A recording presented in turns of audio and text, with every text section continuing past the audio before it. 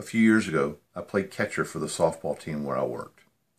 I would constantly talk to batters as I came to the plate, always trying to get their eye off the ball, always trying to break their concentration.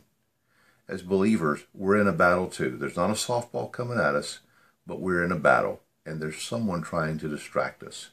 That someone is the devil, and the devil is himself and his powers, trying to distract us from what's really important. So how does he do this? He does this by getting us to pursue worldliness, getting us to pursue political power, getting us to pursue wealth.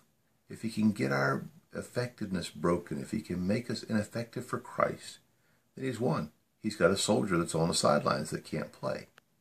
You and I have to realize the battle we face today is for our mind. Remember the progression of sin. You think about sin, you verbalize the sin, and then you perform the sin. The same thing is true for our spiritual world. If we don't worry about what comes into our mind, then we find that we have a worldly philosophy and a worldly worldview. That sounds kind of big, but I want you to understand it's very important the things you listen to and the things you watch on TV. Those go into your mind and those affect your thinking. It's also important that we're in the Word of God every day. Every day. That's how you get the pollution that comes into your mind out. If your mind is right, then your life will be right and you will be effective for Christ.